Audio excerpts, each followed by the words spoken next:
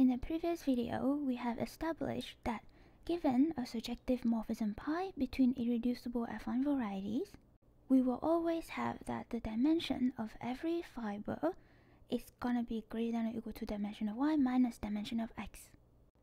And we claim that equality happens for the fibers over most point P in X. That is, equality happens over a non-empty open subset of X.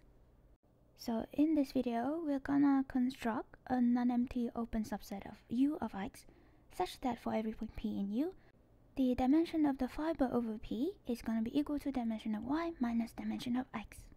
Now, since we have established that this dimension is at least equal to dimension of Y minus dimension of X, it suffices now to construct a set U such that for every point P in the set U, the dimension of the fiber over P is less than or equal to the dimension of Y minus dimension of X. And that is what we will do, but before diving into the proof, we need to recall an algebraic characterization of dimension. So how do we characterize dimension algebraically? Well, we usually like to think of the dimension of X as the transcendence degree of its function field. Well, but be careful, this definition only works if X is irreducible, because the general notion of function field is only defined for irreducible variety X. But we can generalize this idea to an arbitrary variety X. Recall that by Noether normalization, we know that the coordinate ring of X is going to be algebraic over some polynomial ring, and geometrically that corresponds to a map from X to some affine space with finite fibers. And as we've mentioned, the dimension of the fiber has to be less than or equal to the difference between the dimension of X and the dimension of this affine space. So since finite fibers have dimension 0, we see that dimension of X must be equal to dimension of this affine space. So the dimension of X should be equal to the number d, such that the coordinate ring of X is algebraic over a polynomial ring in d variables. Putting it differently, viewing this as elements of the coordinate ring of X, we can see that this d is the maximal number of algebraically independent elements in this coordinate ring. Every other element must be algebraically dependent on this xi. Thus, we can think of the dimension of X as the maximal number of algebraically independent functions in the coordinate ring of X. Now, equipped with that, let us try to construct a set of point P such that the dimension of fibers over P is less than or equal to dimension of Y minus dimension of X. Now, observe that since pi is surjective, the induced map on coordinate rings must be injective. This is because any regular function f on X that pulls back to 0 must vanish on the image of pi, which is the whole of X, so f itself must originally be 0. Thus pi star is injective, and we can think of the coordinate ring of X as a subring of the coordinate ring of Y.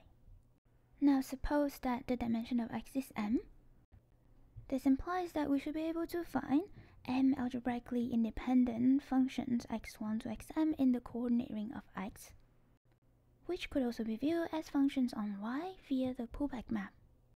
Now, if the dimension of Y is equal to n, then we should be able to extend the set xi to a set of n algebraically independent regular functions over Y. Thus, we can think of the coordinate ring of Y as being generated over this xi and yj by some element z1 to zs that are algebraically dependent on this xi and yj. Now, to compute the dimension of the fiber over any point P, we need to look at the maximum number of algebraically independent elements in the coordinate ring of this fiber. And what is the coordinate ring of this fiber? Well, if we let MP be the ideal of regular functions on X vanishing at P, then we see that a function vanishes on the fiber over P if and only if it's the pullback of some function vanishing on P. So the functions vanishing on the fiber are exactly pullbacks of functions vanishing at P.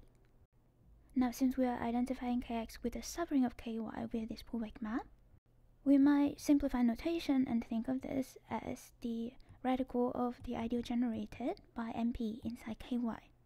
Well, that sounds a bit more complicated than it should. Let's give another description of this coordinate ring. If we think of this x1, xm as giving coordinates on the variety x, and let's say the coordinate of P under this xi is P1, Pm, then we can obtain the coordinating of the fiber by plugging in Pi for xi, because this xi function just pull back to Pi on the fiber. Now the dimension of this fiber is gonna be less than or equal to n minus m if we cannot have any set of algebraically independent elements in here of length greater than n minus m. Note that the Pi is a constant, so this is really just the polynomial ring in the variable yi's and zj's. Here you might say, well, didn't we assume that each of these z alpha is gonna be dependent, algebraically dependent on this yi's? So then how can this ring ever get more algebraically independent element than this ring? Well, you have to be careful there, because it's not true that each of the z alpha is algebraically dependent on the yi's. Recall that each of the z alpha is algebraically dependent on this whole set, this set containing x1 to xm and yn plus 1 to yn. For each z alpha, we have an algebraic dependence relation relating z alpha to this xi and yj. The problem is when we plug in a point P1 Pm in here, this might no longer be a dependence relation between the yi's and z alpha. That could happen if, for example, all of the coefficient of these yi cancel, so this expression contains only z alpha. Note that since these yi's are algebraically independent, we cannot have the other possibility, which is that the coefficient of the z alpha cancel, and this gives a relation among the yi. But okay, as we see, as long as not all of the coefficient of yi here cancel, then we do have algebraic dependence of each of these z alpha on the yi's, and thus this ring cannot have more than n minus m algebraically independent element. So for which P can we guarantee that not all the coefficients of the yi vanish? Well, we can think of these f alpha as polynomials with coefficient in the x. So for each z alpha, the condition that the specialization of this relation to a point P, the condition that that specialization is trivial, is equivalent to the vanishing of certain of these coefficients, and that cut out some closed subset v alpha of x. It will let U be the complement of the union of all such v alpha. Then for every point P in U, this relation remains non-trivial. This z alpha remains algebraically dependent on this yi's, and thus this ring cannot have more than n minus m algebraically independent element. This means that the dimension of the fiber has to be less than or equal to n minus m.